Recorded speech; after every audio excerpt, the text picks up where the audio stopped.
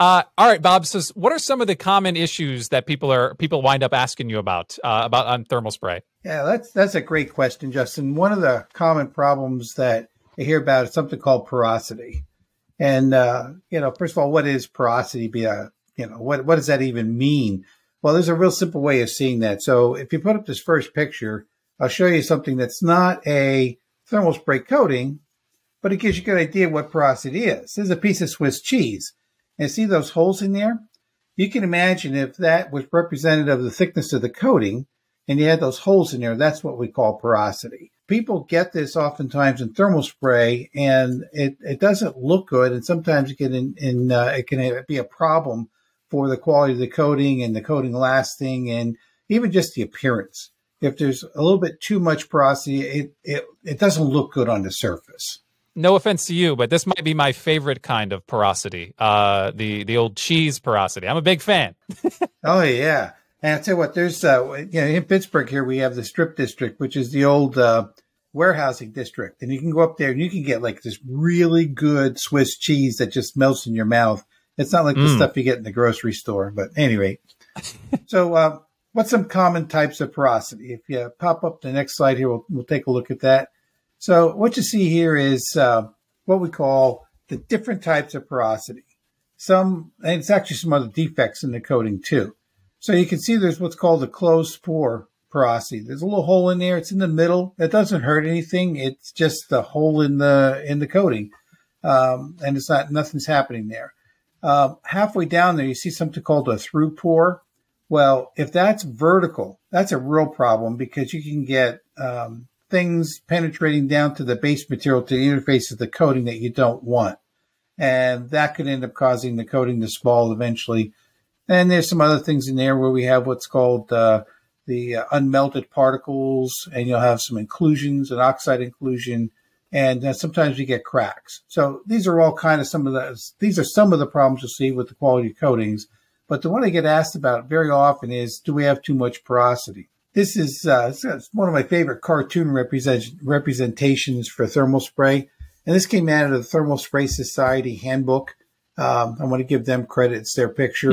And you can see here that it's a representation of, you can see the round particles coming down. You can actually turn that any direction you want. And these are the molten particles. And as they hit, they splat. So like, if you have a bowl of water and you drop your Cheerios in there, or a bowl of milk, you drop your Cheerios in there, how the water splashes up or the milk will splash up. So that's kind of a good representation. And what you can see there is sometimes you'll get a particle that's solidifying before it hits. Now that could be for one of two reasons. There could be many reasons, but two of the reasons would be if you're spraying a powder and the powder doesn't fully melt before it hits, it can end up getting trapped in there. So you'd have an unmelted particle. Or if you're spraying with wire and you have your spray distance too far back, the molten particle solidified before it hit. Either one of those can cause a shadowing effect where you can end up with some porosity behind that. And that's sometimes what we'll see as a problem. This next picture, this is called a scanning electron microscope picture. And it's really a cool picture. And this was really kind of a cold spray. You can see there's a lot of unmelted particles here, but you also see all those holes in there. That's what it causes the porosity when you get that shadowing effect and you just have places where the coating's missing. Also, when we do grinding on this and polishing of the finished part, sometimes those unmelted particles will pull out and that'll create a little hole in the top of the coating. So it's kind of like if you have your chocolate chip cookie, the chocolate chip pops out. And then there's a hole where the chocolate chip was. So that's kind of what an unmelted particle would be. We move on. In this one here, you can see that this is a part that was sprayed. And where the red arrow is, you can see there's like a different gray color. That's the actual coating right there. Right to the right of it is the base material. It's really hard to see in this picture, but where the arrow is, there's just this really fine little speckles. And that's what the porosity is. And sometimes customers will see that with their eye, and they don't like it. If you take like a 15x microscope on there, a magnifying glass, you'll see that fine porosity. Let's go to the next picture. You might be able to see a little bit of it there. Again, it's going to be how good the representation is of the picture. And it's just very, very hard to get a good picture of this kind of stuff. if you go to the next picture, this is magnified up much higher. So this is what that ground surface would look like if you put a really good microscope on it. And again, you'll see those holes. And one of the common questions would be, well, was that an unmelted particle that got pulled out? Or is that actual real porosity? Is that real holes in my coating? Either way, if it's unmelted particles, that can be a problem and can be as much of a problem as the porosity itself. If we take a look at the next picture, this is even at a higher magnification. And you can see there's actual some holes there, the porosity, but other areas you can see there's like a gray matter in that dark area. Well, that's actually some kind of inclusion or some kind of oxide or something that's stuck in the coating. Again, you still have to ask the question, was that something that was pulled out when they were polishing it, or was it something that was really there? The very left side there, you can see like this light gray streaky area. That's actually oxides in there.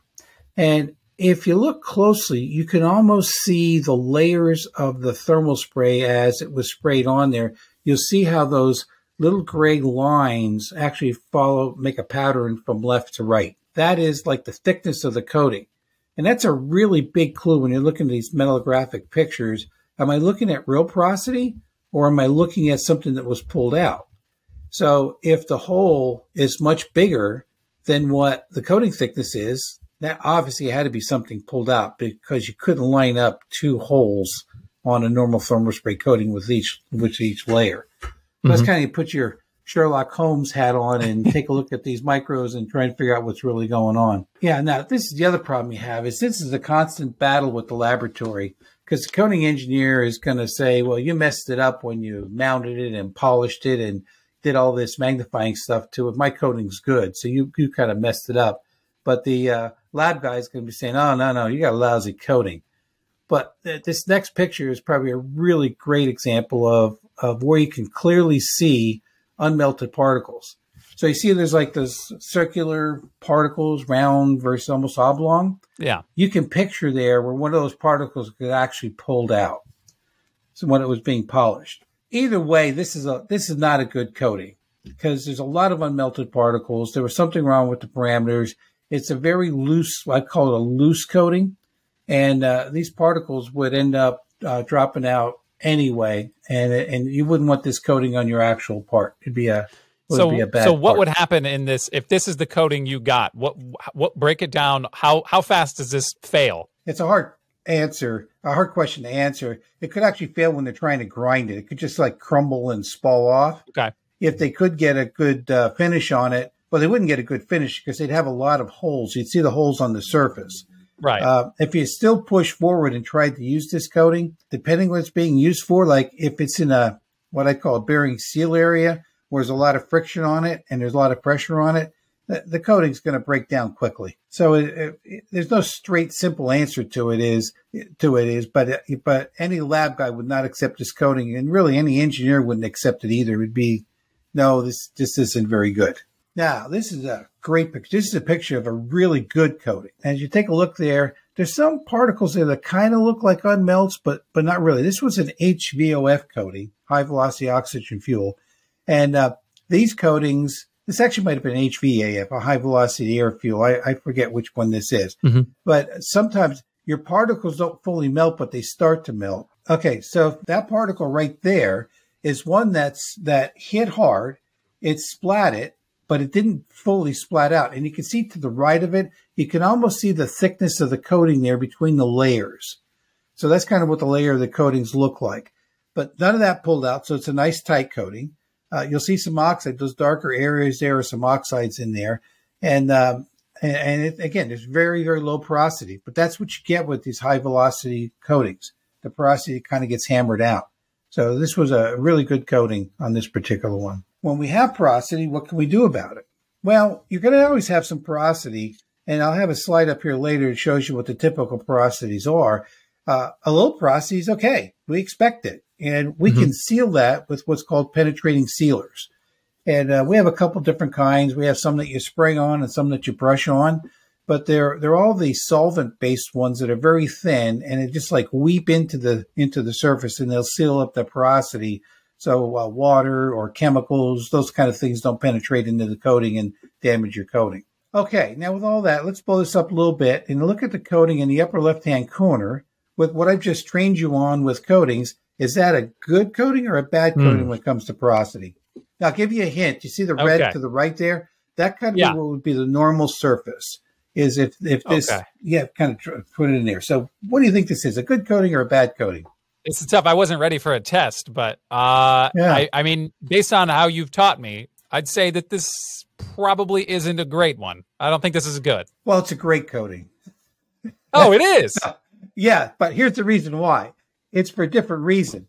Within the coating, we had it develop where we wanted 35% porosity, which normally is lousy. You don't want that much porosity. So it was a trick question. And, you got me. Yeah, I did. So the objective with this, and this was a very difficult one to achieve because we wanted good bond strength, but we still wanted a lot of porosity because this was used in an implant, and we wanted the bone to grow into that. So if you go to the next picture, this is actually one of the micros we did when we developed this coating for a knee implant. We had a coating chamber that we built. Thermal Spray Depot built a coating chamber for a customer up in Michigan. And we developed this coating, and we got all the way to the point where we had the master file submitted to the FDA. Everything was good, and we actually had a partnership with them. And unfortunately, the other partner passed away. So this project went away quickly. But at any rate, we developed this. It took a little bit of time to get developed, but we're very happy with what the coating we had. So anyway, sometimes porosity is good. So it's in this case, that's what we wanted, was something that the coating would adhere into. This is some of your typical porosities we'll see in coatings. So you get the best from the HVOF and the HVAF. They're under 1%. And that's generated by the liquid fuel guns and by the gaseous fuel guns. I guess I could throw some names around the JP series guns and the Diamond Jet series guns, the Stellite guns. They all can get this less than 1% porosity. Plasma also can get less than 1% porosity, but for other reasons, plasma has a softer coating, and that's actually a topic for another day. And we have something called cold spray that you can get less than 1%, but that's pretty specialized. It's very soft materials, and it's used high velocities from different way of generating. It just uses high pressure gases to get high velocity of particles.